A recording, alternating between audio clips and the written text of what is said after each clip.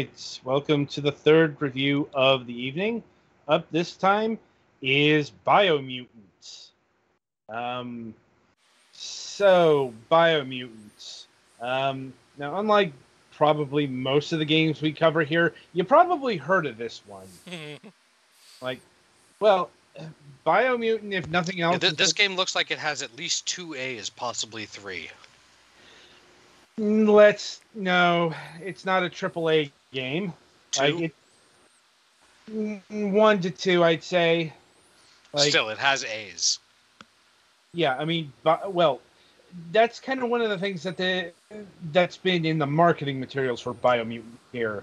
It's a higher scale game. They called it a AAA game. It's really not like this. Especially since from what I gather, this is some classic pile of Eurojank. Like, um, maybe not as bad as say Necromunda, Hired Gun that came out, but still, and that's probably owing to the fact that, well, I hesitate to use the word fact because once again, the marketing materials has been touting that this is a high-end game built by 20 people. Um, that's not exactly true.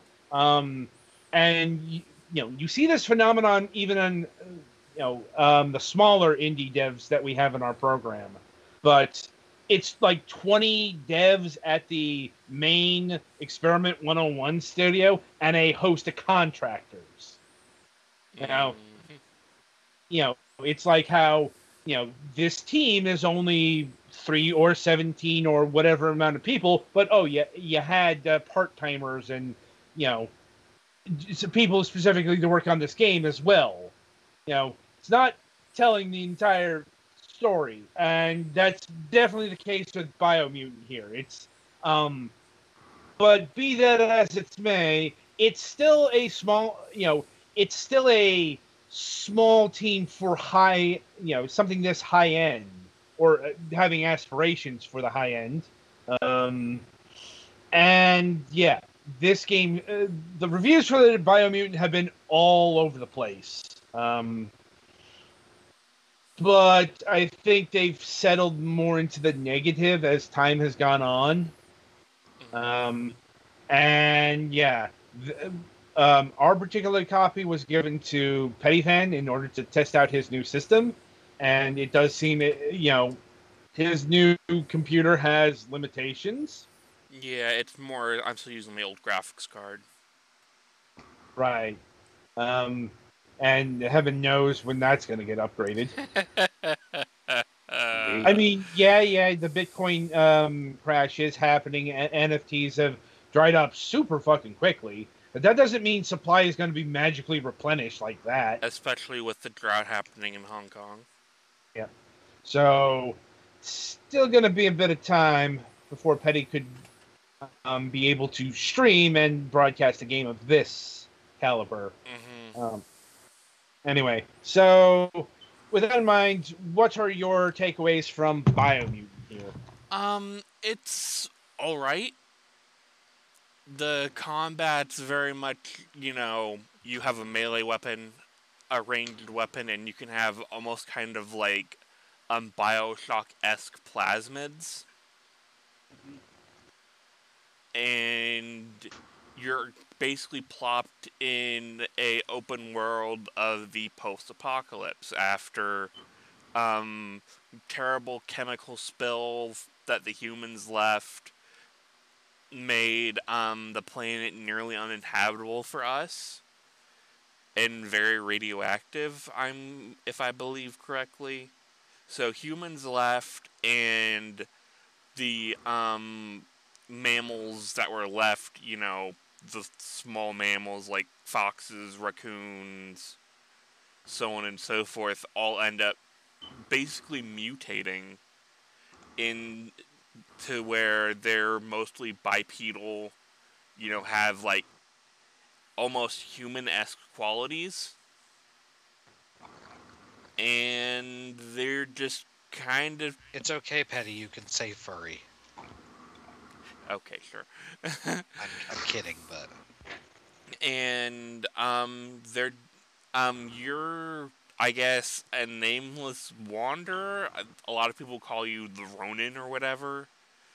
And basically, you're just kind of trying to kill the I guess, quote unquote antagonists called the World Eaters, because they're trying to destroy the Tree of Life, which, if that gets destroyed, bad things are more than likely going to happen. And there are also several different factions you can join of, like, warring tribes. Some of them want to protect the Tree of Life, some of them want to watch it burn. So, it's definitely one of those, potentially destroying the Tree of Life isn't, exactly a game over, but it could be. And there is a vast amount of crafting. I think all the weapons can be used to, like, switch out parts and stuff. So, that's kind of cool, though, as with many games like this, there is kind of like a quote-unquote meta where there are some parts that are objectively better than others. And yeah. Any questions? How much side questing did you do? The entire, like, first fourth of the game I did, most of it was side questing. Yeah, that's something that was in a lot of reviews. The main path isn't that long. Yeah. Yeah, it's side quests that are like the bulk of this game. Mm-hmm. If you honestly, you could probably get through the game if you could, sneak your way around hard encounters. You could probably get through the story in like 3 or 4 hours. Sounds about right. So yeah, most of your meat is just, side quests, grinding for better gear, messing with the crafting, so on and so forth. And how is the open world? It was okay. There's supposed to be these, like, animals that you can ride, but my game glitched, and I wasn't able to finish the quest to unlock them, so I was just kind of hoofing it. I mean, what's the politics of riding animals when you also are animals? They aren't sentient animals, question mark? Yeah. That's the best I can come up with, man. Yeah. And as far as the open world itself, how big is it, and how populated with things are there? It's pretty sparse. Granted, one would expect this, in a post-apocalypse. Yeah. And, True.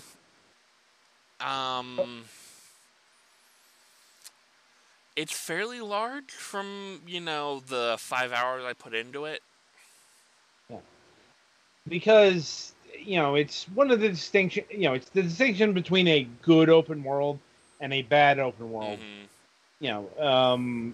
Because not that long ago, these games really, really tried to sell us on size. Look at how big, like literally big, this world is. Mm-hmm. But it turns out if you don't have interesting shit in that world, if you don't put, like, Breath of the Wild is about the minimum amount of, or the maximum amount of size you can get for the amount of interesting stuff in it. Right. Because there's always, like, Korok seed puzzles and shit. A lot of games don't have tiny stuff like that. Mm-hmm. And therefore, you get lost very quickly in terms of... It's just how long it takes to get between landmarks where shit happens. Yeah, I will say the map is not great in this game. Though these days the complaints are more towards, the Ubisoft sandbox. Mm-hmm. You know, which is a different thing because Ubisoft games. Oh, there's certainly a lot of shit to do. It's almost all busy work and the Mm-hmm. same fucking busy work over and over again. Mm-hmm. Yeah, and not just in like one Ubisoft game. It's like Ubisoft kind of prides itself on reusing its formula again and again. Like there's a reason why people have grown to hate fucking towers in their world games. Yeah, luckily there aren't any, like, climb up the towers to unlock the map in this game. There are Mhm. little signposts that can unlock fast travel locations, and that's about the worst part of it. Yeah. Another thing to address is the dialogue Oh, because God. yeah, I don't think you covered this, but it really has to be covered because for uh, reasons of the apocalypse, I guess, they decided to cover this in the style of, say, a David Attenborough documentary. Uh, that is that is to say, these creatures can speak. You can't understand them without a narrator. Yeah, and God is he annoying.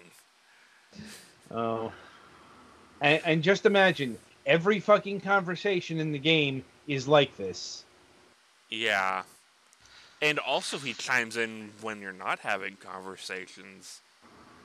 Well, He's he's a like, narrator. yeah, he's like fucking Navi. I guess that's one way to point out stuff to the character, quote unquote, diegetically, or to the player diegetically, I should say. Maybe. But luckily, I don't know if this is up. Also, diegetic is doing a lot of work there. Hard to say. Though you can at least turn down the frequency of the narrator. I don't know if that was since launch or if that was an added feature. But sadly, it doesn't work in dialogue interactions with other characters. Which honestly, I would have been fine with just the blabber and just subtitles, like just about every JRPG on the planet.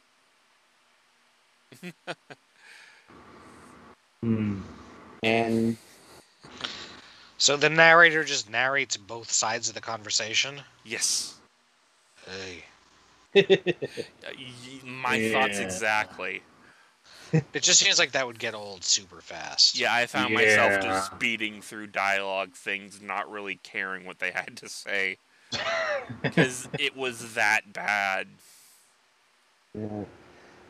Once again, this has been in the litany of complaints. There is also a binary morality system. So Oh boy. that's giving me Fable flashbacks, and I don't like it. Yeah, I've heard about this as well. The thing is, the specifics are, whether to kill or spare certain boss creatures. It's like, never mind their minions. You can kill them willy nilly and not suffer any morality effects. Just, the people at the end of the level or whatever that you have to spare. I slaughtered 80 dudes to get up here. What's one more, right? I mean, how it should work, and believe me, there have been games that do this. Like Dishonored comes immediately to mind, which is one of the complaints that some people had. It's like, in order to get the best ending, you had to not kill people. Fair enough. Yeah, I don't Anyway. think there are non-lethal / sneaking options in this game. Yeah. And on that note, how was the combat? Because there's been a lot of complaints about the combat as well. It depends what weapons you get. Like, I ended up falling back on this rocket fist weapon and a assault rifle for my I guess weapons of choice. Yeah, I've heard a lot of the sword play or melee combat was really weightless. Mm-hmm.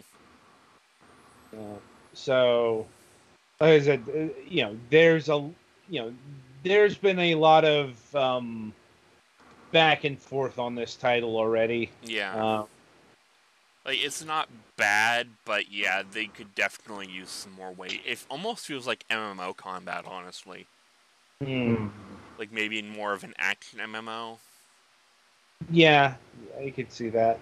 Um, and you detail the bug before, but okay, so how much jank did you encounter? There were some issues, like there's this one area where if you stay in it too long it'll kill you, but you can still kind of cross it to progress. Well, it wasn't letting me go through the doorway to progress, so I was basically trapped there until I reloaded the game a couple times, actually. Oh, So that's one of the bugs that sorted itself out, but it's still there.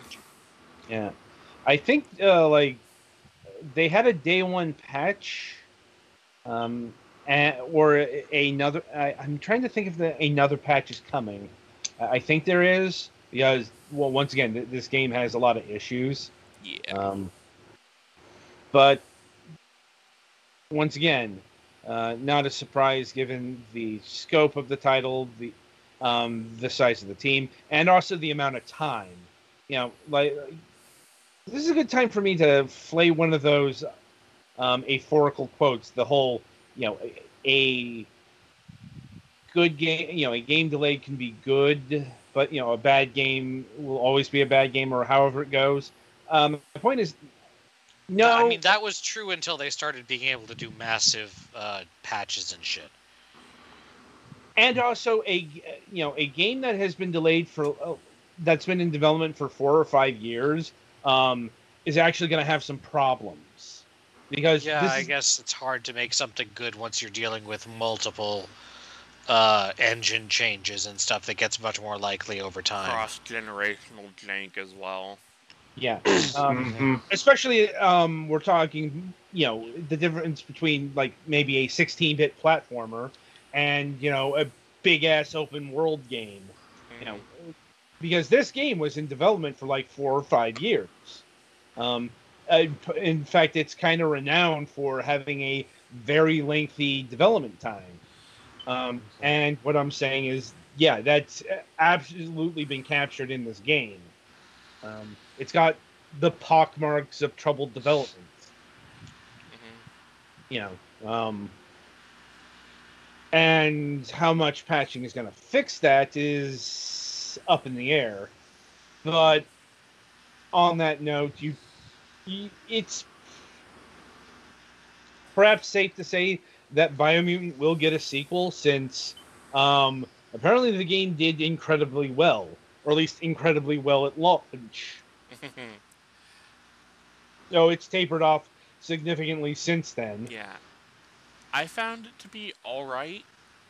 I kind of wish I might see about going back to it when I have a better graphics card, because that was my Mm-hmm. major limitation. I didn't have enough video RAM in the card I have now to really have any sort of, draw distance or whatever.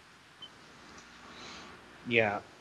Um, and so to add the final elements here, okay, any comments on the music or the sound?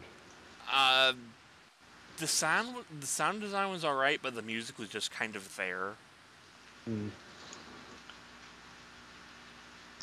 Like, I couldn't really tell if it was going for specific style or what have you. Mm-hmm. And pricing. So this is a big one.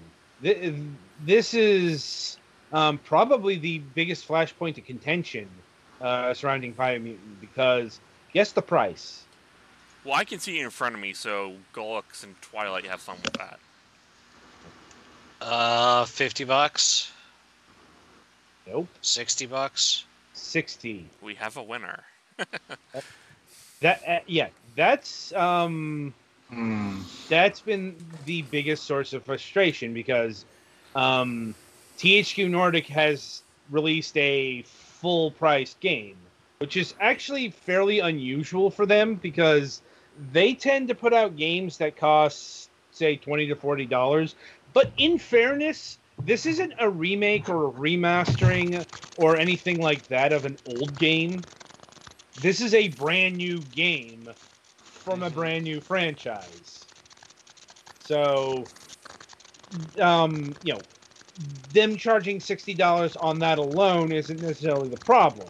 The problem is, well, once again, it's got the Eurojank in it, and a lot of people have expressed either regret or non-interest at buying this game at 60. But on the other hand, people got strangely hyped for this because, and that's another thing that I don't think you could get it into too much there because of your graphics card. But another problem people have been having is the performance of, especially on consoles. Oh yeah, I can imagine this on like PS4 and Xbox One.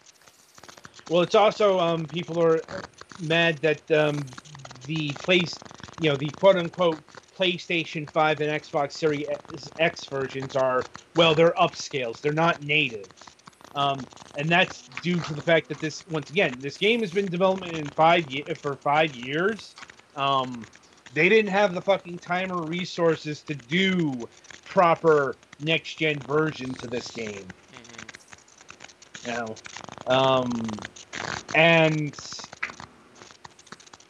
I don't think they plan on doing that. That's probably if you're getting a full-on, PlayStation 5 and Xbox Series X, because this game is getting those systems enhancements, but it's not going to be 4K at 60 frames per second. Oh, no. The devs have actually been fairly clear about that. Once again, this is one of the downsides of having a small team do a large game. Now, I know that people like to put a very sunny face on these kinds of development stories, but it's not all sunshine and roses, because when you have a small team, that means you have, limited resources. Now, granted, that doesn't preclude others from developing that, but once again, that's more time and resources, and maybe those are going to be funneled towards a sequel. I don't know what the roadmap is or the plan, because the publisher hasn't spoken about that, at least not yet. I think they're waiting to see how the next major patch goes for deciding the next course.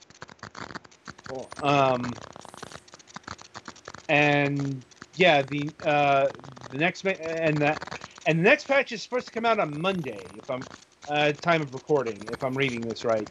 Or no, it was last week. Sorry, stupid European dating.